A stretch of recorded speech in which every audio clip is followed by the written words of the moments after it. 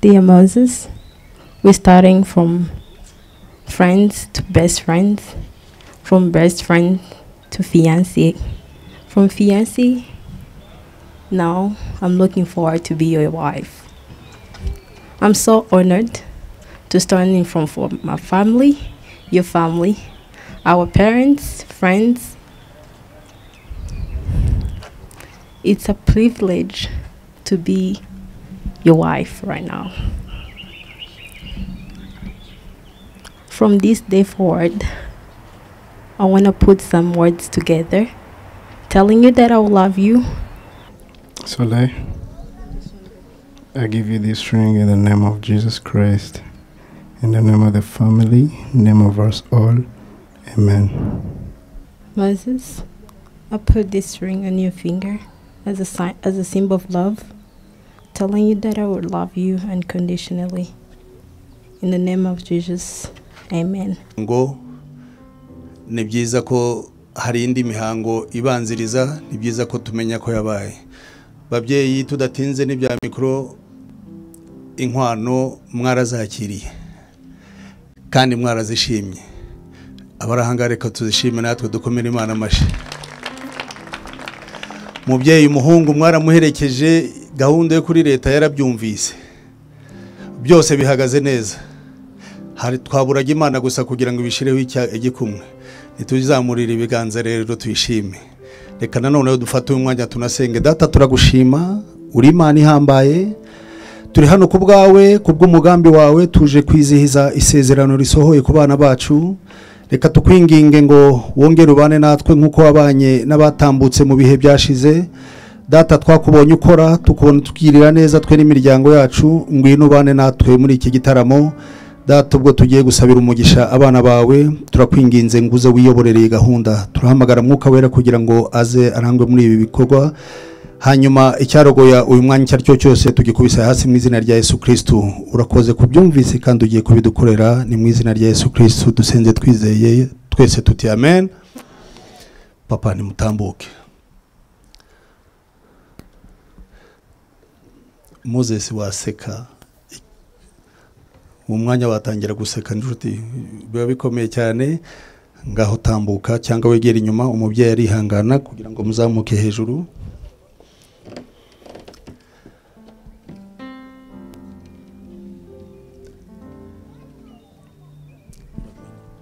Okay. Reka dukomere amashi, umubyeyi asubira mu byicaro. Marene, karibu.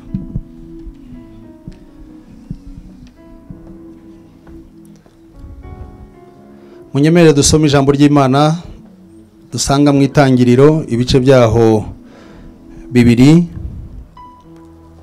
umurongo waho wa 21.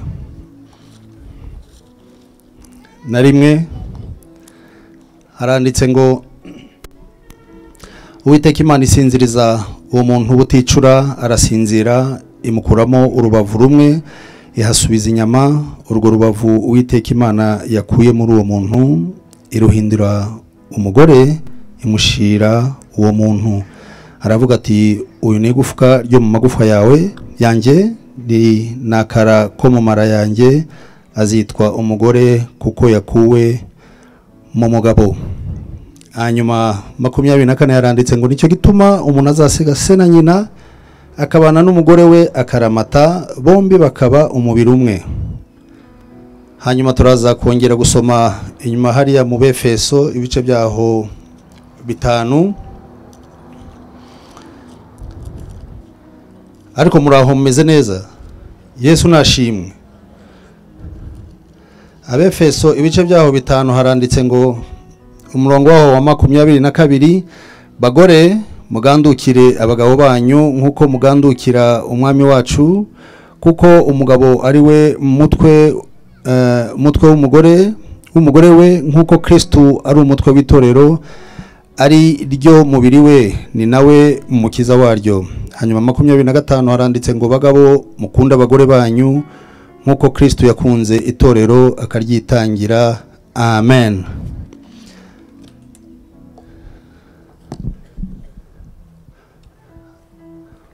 kumwabirakariye nibi ni ibibazo nabanyiri birori mwarakaye ni museke basi abo turimo kureba batari bakipfutse baberetse ariko mwibura museke nababaherekeje nimubakomera amashi base namwe nuko nguko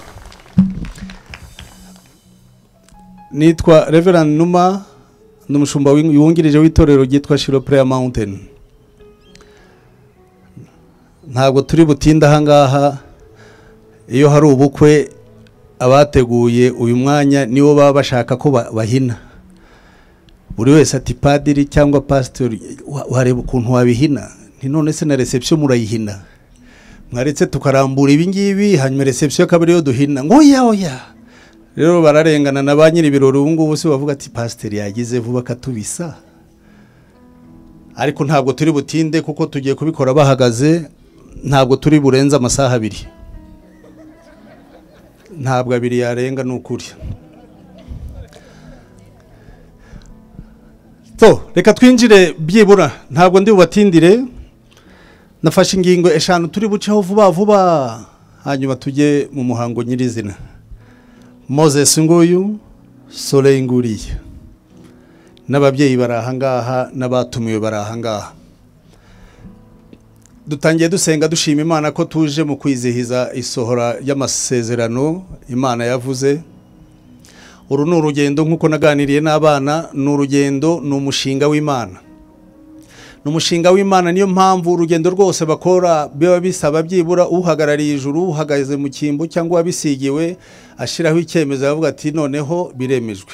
Impamvu tuzamo ni ukugira ngo byemere kuko turi ku isi kandi turimo yemera hejuru y'ibyanjye harazabona certificate yewe kugira ngo byemezwe ariko Imana bo tayari yamaze kubagira umwe igihe bemera. Rero ni umushinga w'Imana nta muntu wa gatatu akabaye kubazamo. Impamvu nta muntu wa gatatu uzamo ni kubera iki? Niyo mpamvu ijambo ry'Imana dusomye ahangaha riravuga ngo niyo mpamvu umuntu azasiga se na nyina akajya kubana n'uwe akaramata. Bene dati y'umuntu wasize se na nyina habasigaye nde? Ubwo abandi baba baratambutse kera bagarasodaneri baba baravuye mu nzira bafiye baba baravuye mu nzira. The main reason, okay, as requested by my people here, bashatse ko we mix English and Kinyarwanda.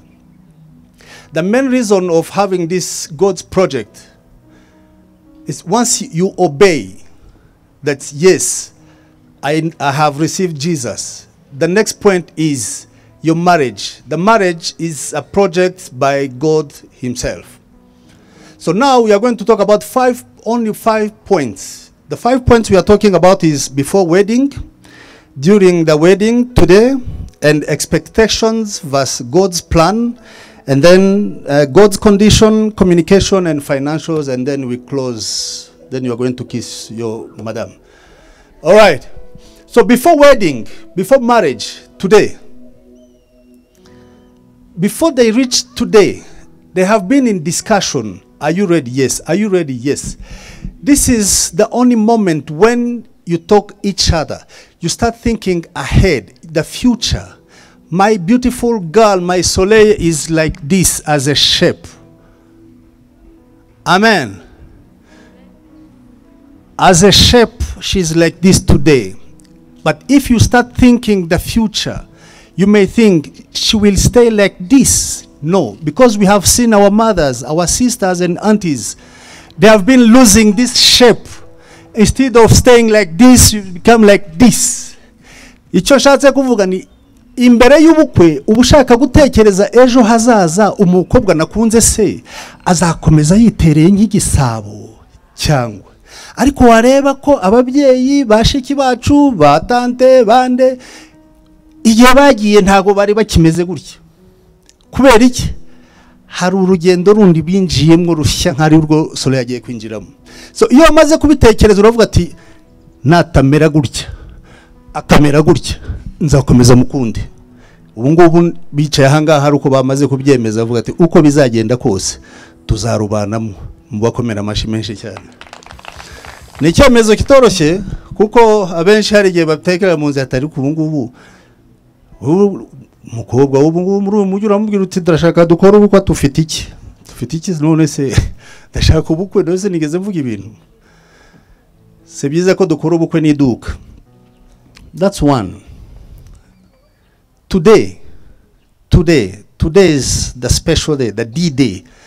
A special day, as a Christian, they have never met. They have never slept together. But today they are going to sleep together. This is when everyone is going to know his partner or her partner. That's when the husband is sleeping and you start seeing he's snoozing. That's when you see that your lady is black. Okay. Tonight, that's when all the truth are coming out.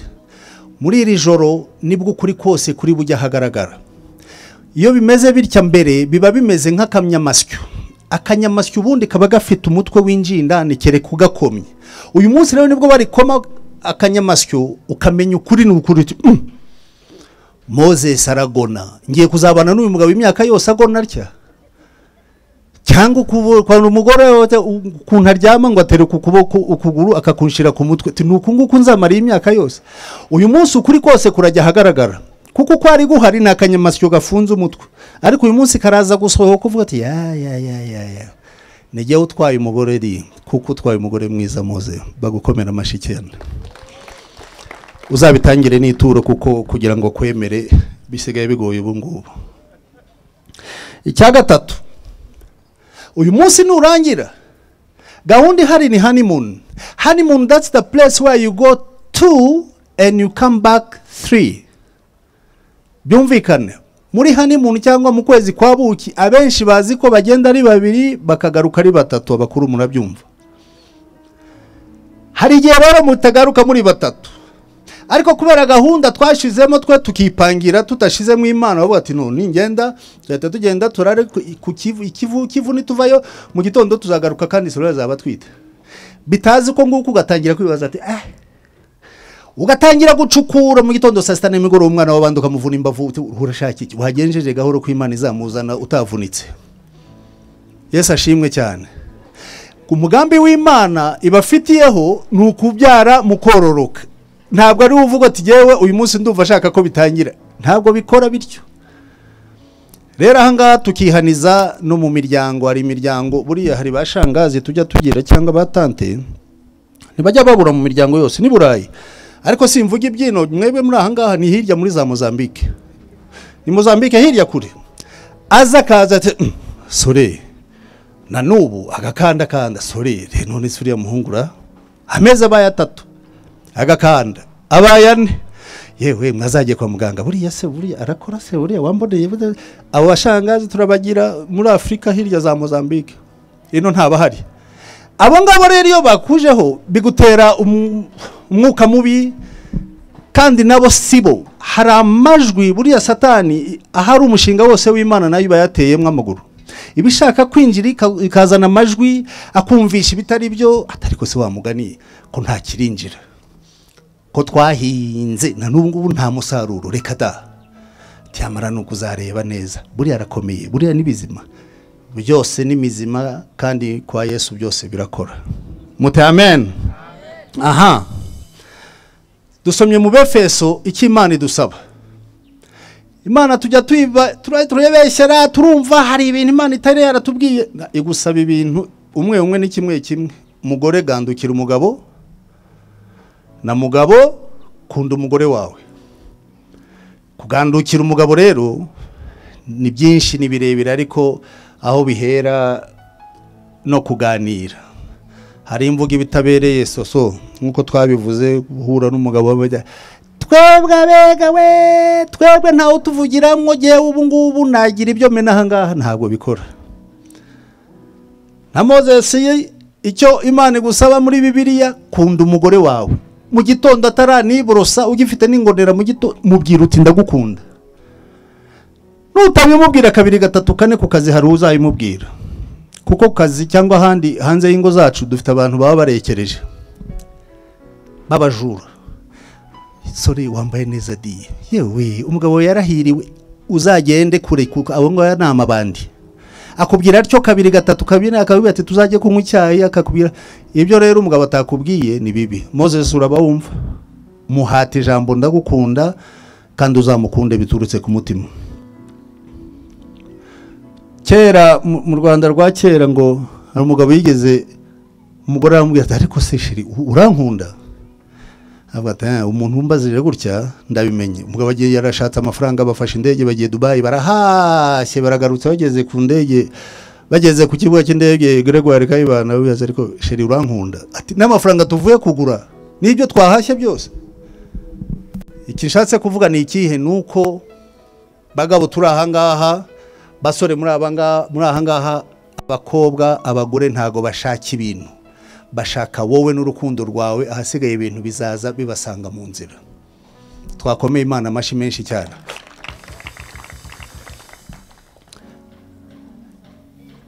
Igikurikira ni ukuganira,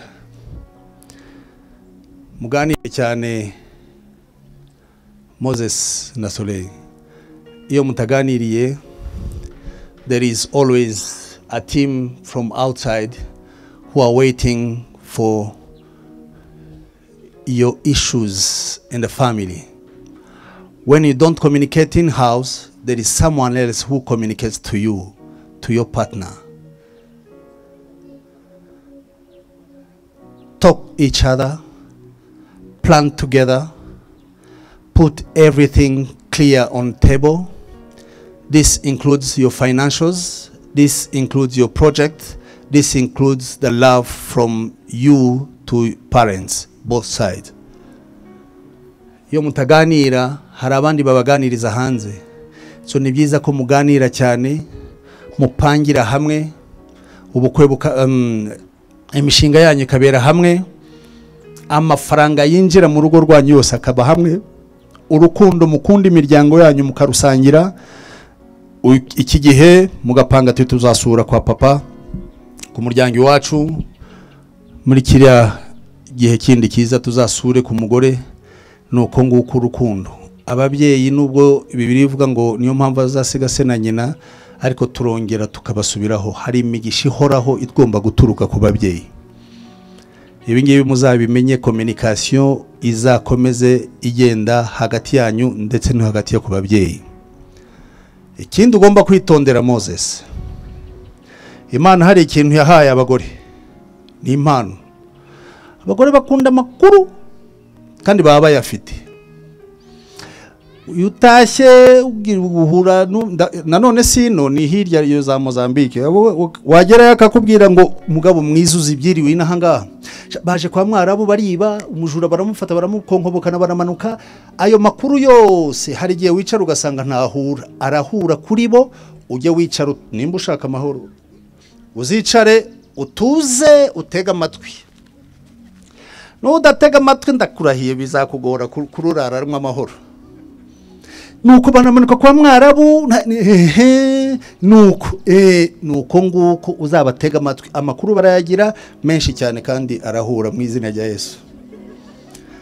Nawe ubundi nutayatega kabira ati uba waganiriye ninde mwaganiriye kugira ngo umutega amatwi igihe ukagera ngaho wananiwe. Uko uzamera kose kandi ntuzabeshye, uzatega amatwi uyafungure. Haleluya. Ikindi ngiye gusorezaho ni ubushobozi bw'umuryango, ariyo finance. Finance niyo nkingi. Tumenyereye ivangamutungo, ivanguramutungo, ariko tuzi twese ko ababiri bashize hamwe Imana ibasanga, kandi Imana niyo byose, Imana niyo butunzi. Izabubakira ibahe n'ibindi. Ibyo mufite uyu munsi ni sawa, ariko hari n'ibindi. Ariko rero ni byiza ko mubipangira. Wapanga gukwawe, ubu ngubu Moses ntabwo wapangaga cyane kuko abasore turabizi twese twabinyuzemo.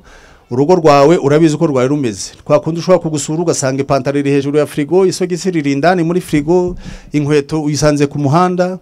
Ubu ngubu madame araje, byose bigiye ku murongo. Nukumenya uko bizajya bigenda, byose bikeneye amafaranga.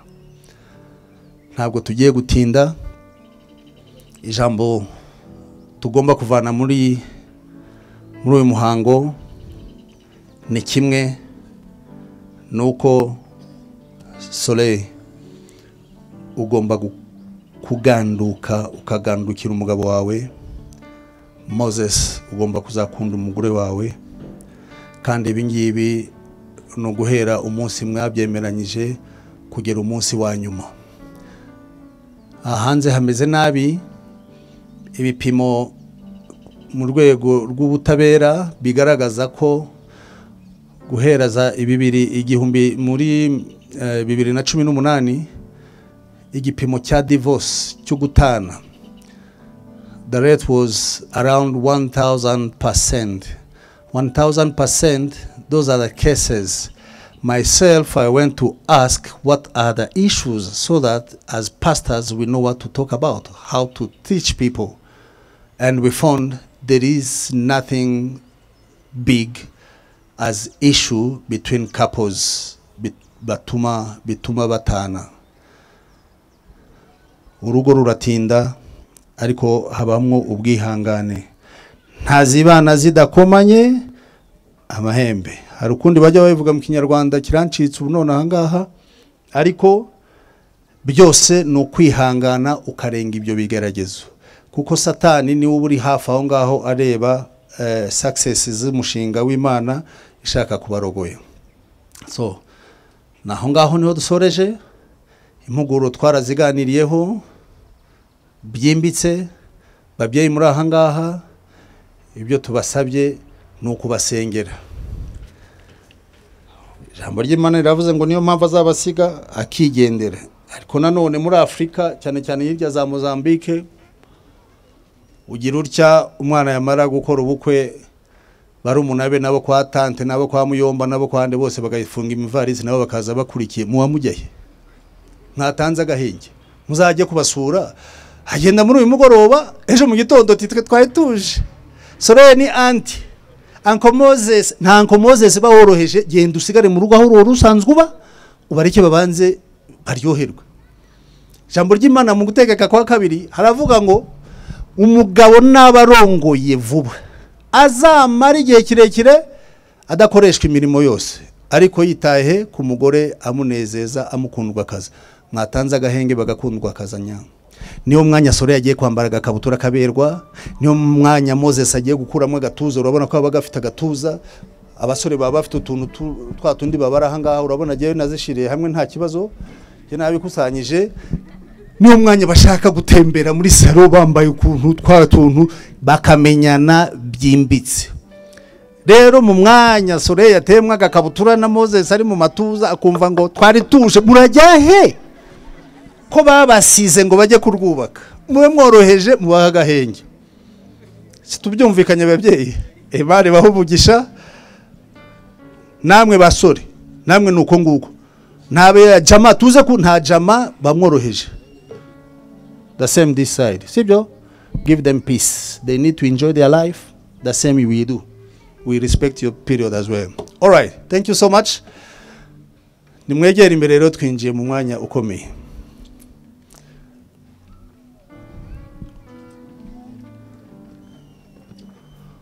Mwese sore ko mufashe cyane kandi ntaravuga ngo mufatane. Tugiye kwinjira mu mwanya batwegereze microphone mu mwanya bagiye kuvuga ibibari ku mutima.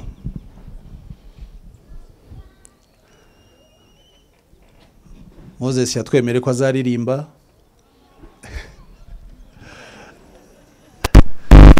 Nasore ngufite poeme mwijwi ryiza. Microphone nimba yaje nayo nimwe dukoresha ingiyi. Murakoze cyane. Ninde yabwiye uwundi ko mukunda mbere? Nibyo Moze? Nibyo SOSO. Umwanya n'uwawe. N'umwanya tugiye kumva ibiri mu ibisohoka mu mutima. They have been discussing about this. They have shared their love stories. But this is the special moment. In the presence of God, we are going to receive their voice. Please.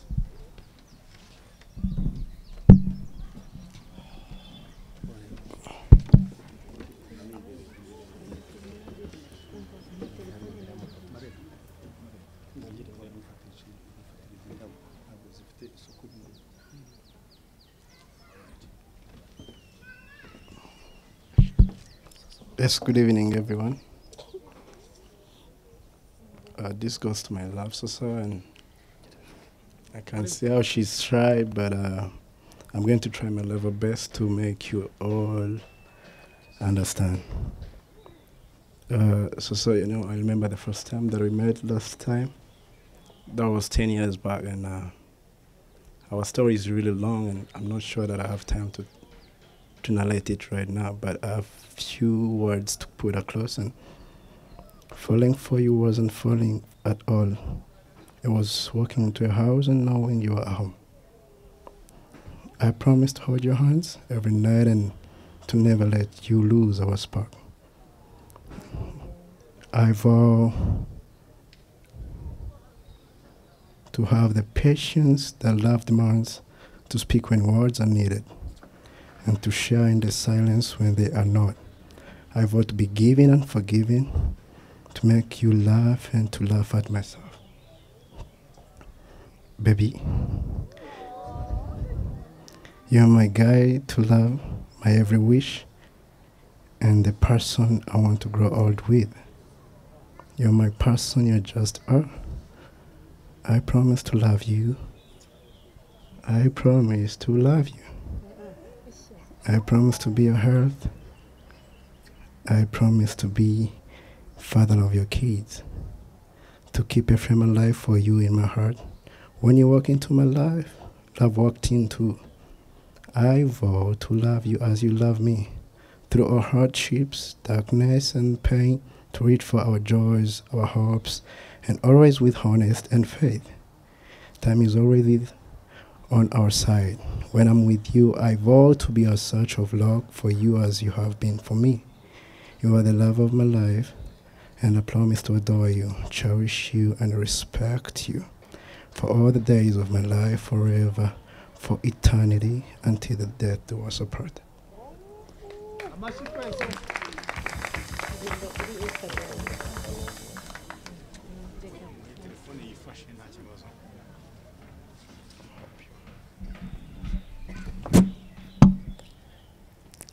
Dear Moses, we're starting from friends to best friends, from best friend to fiancé, from fiancé, now I'm looking forward to be your wife. I'm so honored to stand in front of my family, your family, our parents, friends. It's a privilege to be your wife right now. From this day forward, I want to put some words together, telling you that I will love you, respect you, love your family, as I always do. I vow God before everything. I vow our friendship over everything. From this day, I promise to love you unconditionally, respect you whenever you're around or not. May God help me throughout this journey. Amen.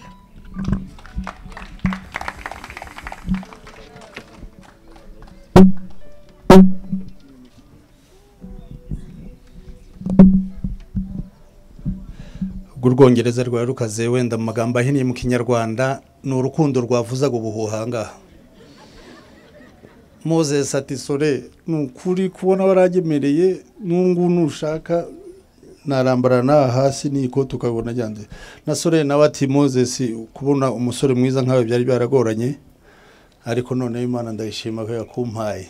Ibindi muzakurikire nimujya kubasura bazababwira amakuru. Reka dusabe abafite impeta bazitwegereze hano, hanyuma ninginge nimba hari abashumba bari ahangaha batambuke uyu mwanya tubaharire dusengere impeta kandi basengere iyi kapo, hanyuma twinjire mu gusezerana. Thank you so much. Ni zose hari abashumba bari ahangaha, karibu nababonye. tubakomera amashi menshi cyane batambuka.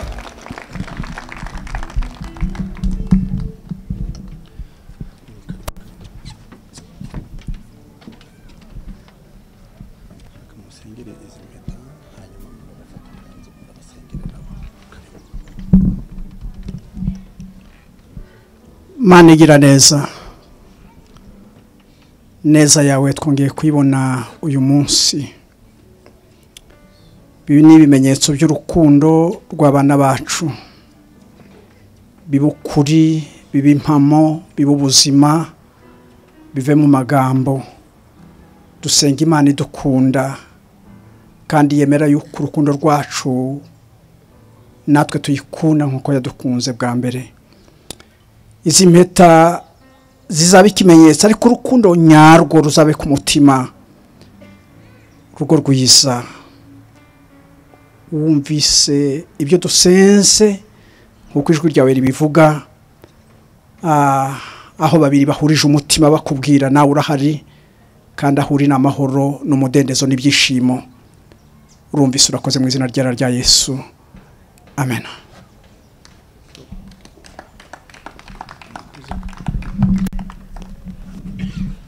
Serivisi ni dufashe kureho aka gatuti, hanyuma abashumba basengere abana mu gihe tugiye kwinjiramo.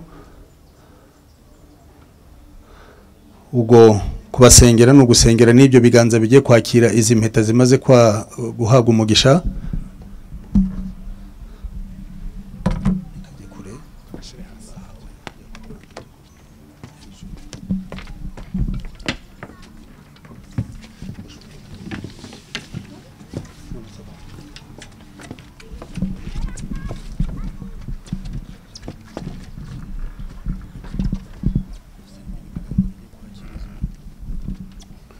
Mana yacu, turagushima kuko uri Imana yo gushimwa no guhimbazwa, uri Imana yo kuratwa no gupfukamirwa, uri Imana nyamana, uri umwungeri wacu dukunda. Uyu mwanya data wa twese uri mu ijuru, aba bana Kristo bari imbere yawe, uyu munsi bari warateganije kuko bazahurira aha ngaha kugira ngo bubake urugo, kandi basoze rya jambo bavuze ngo si byiza ku muntu aba wenyine, ahubwo washatse kuko baba babiri kugira ngo bubake umuryango woroke bagwire.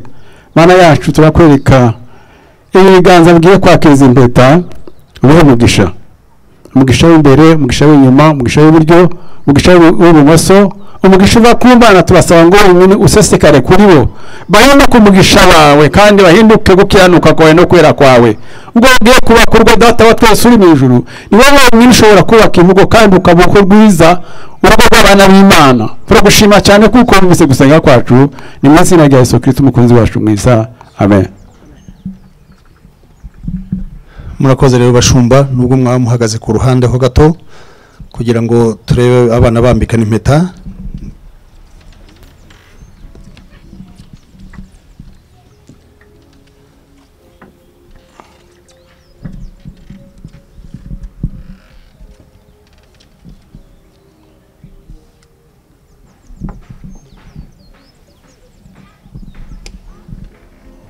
Soleil, I give you this ring in the name of Jesus Christ, in the name of the family, name of us all, amen.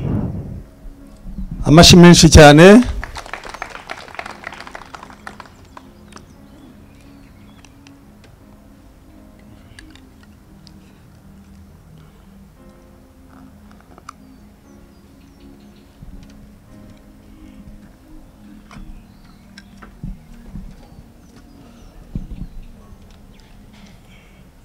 Moses, I put this ring on your finger as a sign, as a symbol of love, telling you that I will love you unconditionally.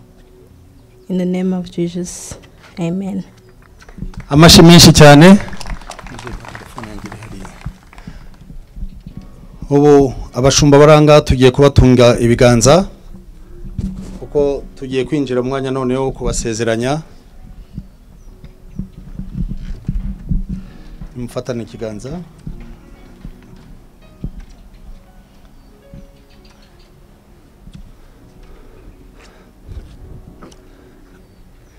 In the name of the Father, the Son, and Holy Spirit, in the power given to me by the church, Shiloh Prayer Mountain, I now declare you husband and a wife. No one shall separate what we have been joined together today in the presence of the Almighty God. Mwizina ry'itorero, mwizina rya Data na Mwana na Mwuka Wera, muri mwanya twemeje ko Moses abaye umugabo wa Soleil nawe akaba abaye umugore we. Ibi tukaba tubyemeje imbere y'Imana Data na Mwuka Wera ndetse n'itorero rimpaye ububasha bwo kuyikora. Tubikoze rero tubyizeye ni mu izina ry'Umwami wacu Yesu Kristo twese tuti amen. You may kiss the bride. Zamura buhoro. Abaramyi namwe mutasigara inyuma murebe uko mubigenza. Baramyi. Uyu n'umunsi mwiza. Burekeye aho ngaho muze. Nta matsiko mufite, nta mashyi, nta useka, ongera umupfuke. Ngaho komeza. Umugisha ababombi n'amahoro Ngosore Moses ngahobera umufasha wawe. Cyongereza hanga kiravuga ngo you may kiss the bride. Mu Kinyarwanda okay n'ibyo. Amashi menshi cyane bene tata. Ngaho ni mufatane museke. Ababyeyi bari hafi, ababyeyi bombi imiryango yombi batambuka bakaza ko tugiye kwatura umugisha noneho. Muze tubafashe mudufashe muri uyu mwanya. Ababyeyi turabategereje karibu.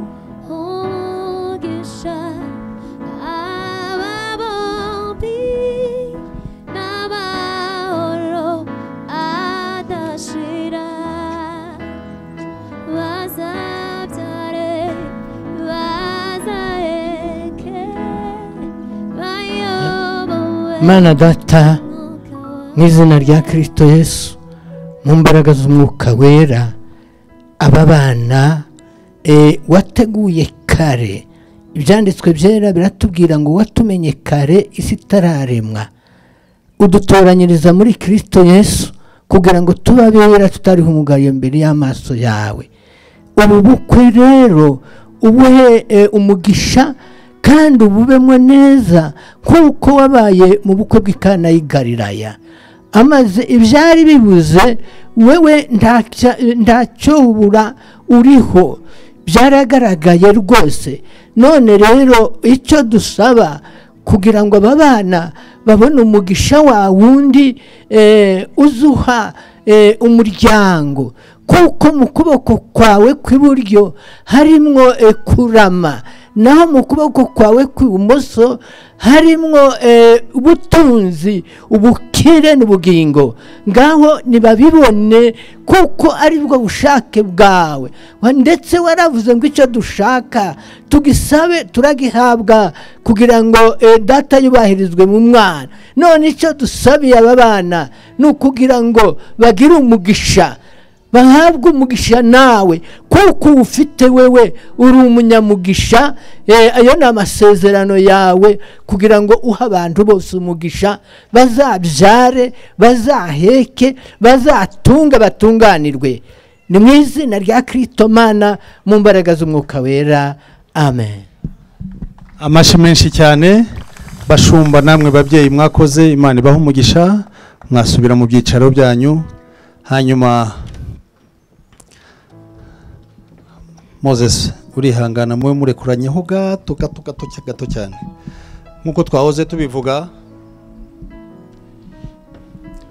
What we are doing here is just a symbol that this has happened, but this happened before when God put them together. So on top of this blessing we are going to reward this certificate which will help them in any kind of administration request. iyi certificate iranditse ngo icyemezo cy'abashakanye. Twebwe ubuyobozi bw'itorero Shilo Prayer Mountain Church turemeza ko Bwana Ntwari Bi Moses na Madamu Mutezinka Soreye basezeranye imbere y'Imana n'imbere y'itorero rya Shilo Prayer Mountain Church uyu munsi ku itariki 6 z'ukwezi kwa gatanu 2023 biteweho umukono n'umushumba wungirije Reverend Pasteur Alain Numa ariwe jewe. Tubakomera amashi bacyakira.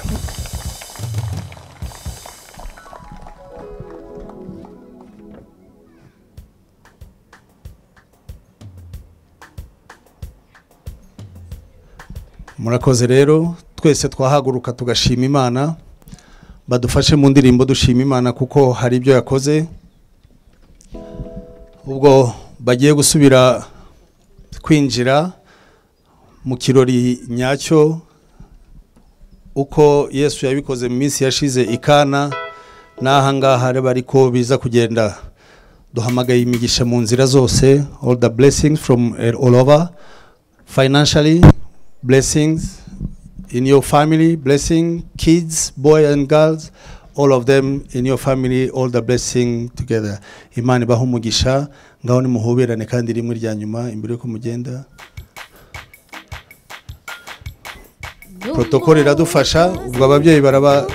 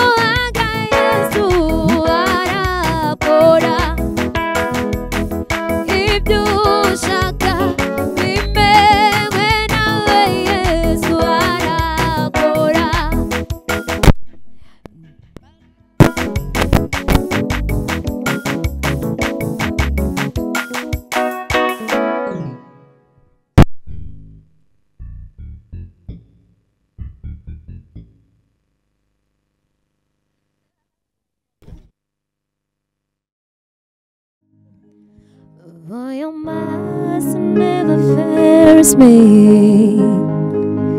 All my day I'll be held in your hand.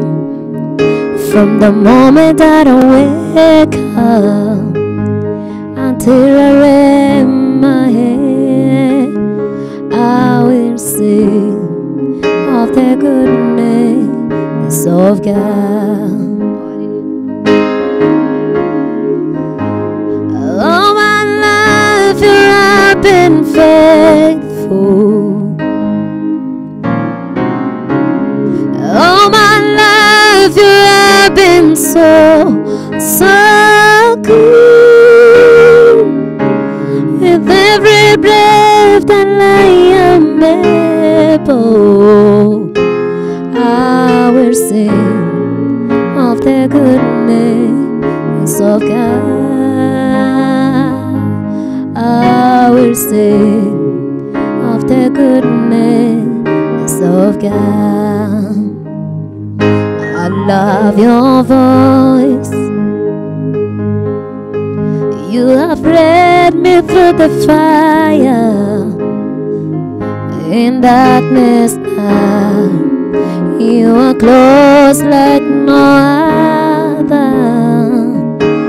I know you as a father. I know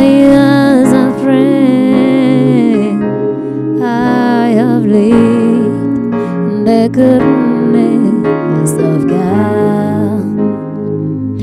Your goodness running after, is running after me. Your goodness running after, is running after me. Your goodness running after, is running after me.